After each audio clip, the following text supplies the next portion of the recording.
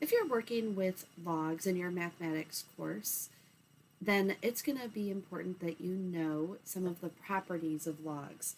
You need to know and understand these. Some of these I would say you just want to memorize. Others you could work out from knowing some things about what a log is and what exponents do. So I'm going to say to start with, if you're studying logs, let's start with something a little easier. Make sure you know and understand these 8 exponent rules or properties. If you don't already know these exponent properties, I want to encourage you to look for this video on exponent etiquette. In this video, we'll walk through each of these 8 exponent properties, and you'll want to get to where you can fill in those exponent properties, the exponent etiquette or the rules for exponents. Let's look at what a logarithm is. It sounds like something so foreign and complicated, but really it could be quite simple if you understand that it's simply this new operation that finds the power, that finds the exponent. So what is a logarithm? A logarithm is the power to which we raise a base in order to get a given number. Finding a log means finding the exponent or finding the power. Here's 2 examples. Find the exponent. 5 to what exponent equals 25? That one might come easily to you because you're thinking, oh, all I would do is square the 5. So the exponent is 2. 5 to the second power is 25. Well, you've just calculated your first log. The log base 5 of 25 is simply going to be 2. 5 to the second power is 25. So in this first case, log base 5 of 25 is simply 2. That's what a log is. It's finding the exponent. What exponent would I raise this 5 to get a 25? The answer is 2. This next one's a little more complicated. You probably don't have this one memorized, but 5 to what exponent equals 27? And this leads us to answer why we need logs, because this answer is not as obvious. 5 to what exponent would I raise 5 to? You could take out your calculator and try. You might know, well, 25 and 27 are pretty close, so it's probably close to 2. So it's going to be 2 point something, but 2 point what? When we use our calculator and try it again and again, if you were to round this to 4 decimal places, we would get that missing exponent is, are you ready for this? 2.0, like we said, we knew it was going to be pretty close to 2, right? 2.047, 8, and we could keep going infinitely. It doesn't have a pattern. It's an irrational number at this point, but it's approximately 2.0478. In this case, x would equal, the exponent would equal 2.0478. That's what a log is. Find the exponent. When we're trying to find a log, what we're trying to do is find the exponent. If you've got that down, if you can really know that, what is just basic definition, what is a log? The log is what we use, the operation we use to find that power or to find that exponent. Okay, let's jump to the properties. The end of this video, you should be able, oh, I gave away some of the answers. The end of this video, you should be able to fill in each of these properties. Okay, there we go. I've erased them. Sorry about that. Let's see. If we were to connect to exponents, here's what number 1 is giving us. We're saying a to what exponent would equal 1? Well, from our exponent rules, we know that any base raised to the 0 power is 1. So rule 8 from exponents. So again, this log base a of 1, by definition, is just going to be 0. A to what exponent? The exponent is 0 equals 1. Doesn't matter what the base is, it's always going to be 0, right? The exponent is always going to be 0. And then a to what exponent equals a? That's our rule 7 on exponents. A to the implied 1, right? So it's a to the first power is equal to a. And then this third one, oh, this one's a little bit trickier. This one's a little bit different. I'm going to give it to you that it's n. Why is it n?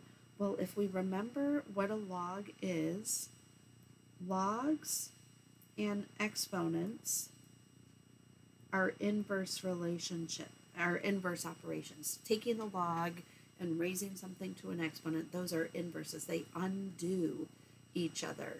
So if I'm taking, it's kind of like adding 5 and then subtracting 5 back. What would I get? I'd get whatever number I started with. So if I'm doing a raising it to some power, but that power is finding the power, so going back, it's just going to be an n. Let's move to the next group. A to, this is almost, this fourth one is almost like a trick question, because a to what exponent, this is equal to a to the r. Do you see, well, obviously this must be an r, right? If a, what is the exponent? It's almost like a trick where, oh, I forgot to cover up the answer. A to what exponent equals a to the r? Well, the answer is just going to be an r. And then these next three I'm going to highlight as highly important. Mark my word on this, that if you're solving log equations, you're going to want these next three in your back pocket. These next three we will use to solve equations when we have an equation where we're trying to find the exponent.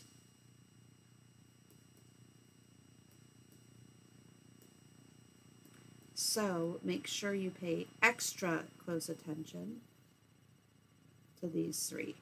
Here they are. Log base a of m times n relates to rule 1. And you see that with exponents, when we multiplied two like bases, we added the exponents. When we have log base a of m times n, that's going to be equivalent to log base a of m plus log base a of n. So what we have is that the log of a product is equivalent to the sum of the two logs. Log base a of a product is equal to the sum of the two logs. And likewise, the log of a quotient is going to be equal to, so the difference of the two logs. Do you see this connection to rule 4? So here's what you can bounce from if you know the exponent rules. Rule 1 and rule 4, the like bases that are multiplied, we added the exponents. Like bases that were divided, we subtracted the exponents. So for a log base a of a product, we would likewise get the sum of the two logs. Log base a of a quotient, we would likewise get the difference of the two logs. And then this third one, here's what happens with power, is that this power, this exponent, is going to fall down in front of the log. This is going to be of any of the different properties. This one is probably the one that we'll use the most when we solve equations. But this exponent, how do we get the exponent down? It falls right in front when we take a log. So it looks like this. Let's move on to just the last few here. So we have this, the r log base a of m. Now, these next two are what we would call change of base. If you want to change the base, and for this, let's take a quick detour here. We've got two special based logs. We have a common log where the base is 10, and then we have a natural log where the base is e. So if you ever see a log, so log of 7, notice that there's no base written in. When there's no base, it's implied, when there's no base here, it's implied 10. So if I write a log with no base, it's implied to be a base 10. This next one, when I have a log base e of something, let's just pick a 7. This is such a useful one in science and in many applications that instead of writing log base e, we would just write ln, log natural, or in other words, a natural log. So instead of writing log base e, I can write ln, and that means log natural, or the natural log. So log base e of 7 is equivalent to the natural log of 7. Be careful when you're typing that in. If you're using a homework platform like MyLab Math or Alex or someone, don't type it as a 1. It looks like a 1 sometimes, but that's actually an L. So log natural log.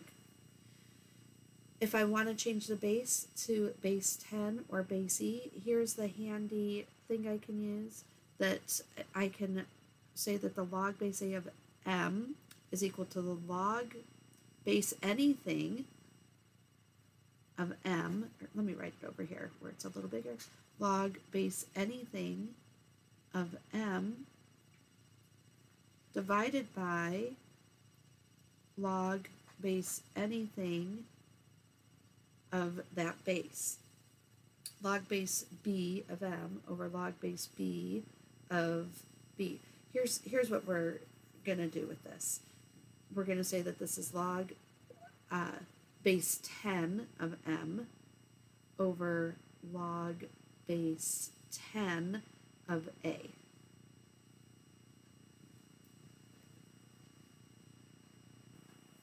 And then if I want to use base e, I'll say log base e of m divided by log base e of a. Or in other words, common log of m divided by the common log of a.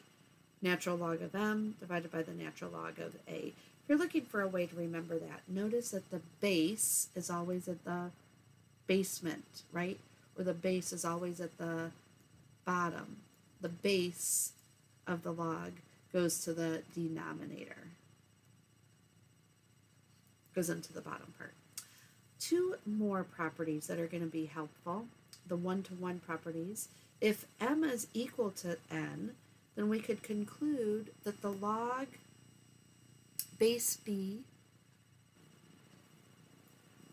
of m is equal to the log of that same base. Oh, I think I said b, I meant to say a. Log base a of m is equal to log base a of n. We could use any base, so right, as long as it's the same base. If we have the same base,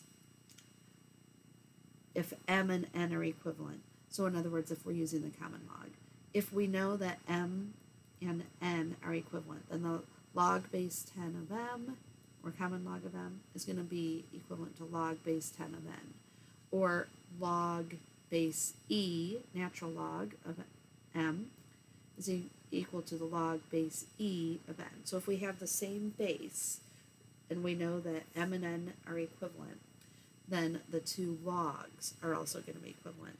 If we have that the two logs are equivalent, then we can conclude that the m and n are equivalent. Well, that does it. That walks us through each of these log properties. I'm going to encourage you to pause the video and see how well can you do if you had this as a quiz. If you were to look at this blank sheet, Can you fill in each of these log properties? If you can't, so pause the video and see how well you can do with that. If you can't, then keep practicing at it. If you're going to do a good job with using logs, you've got to start by having these rules, these properties down. Here's the answer key. So if you have already paused the video and worked those out, here's the answers you should have for each of those. And I hope that this short video has helped you understand each of the different properties of logs.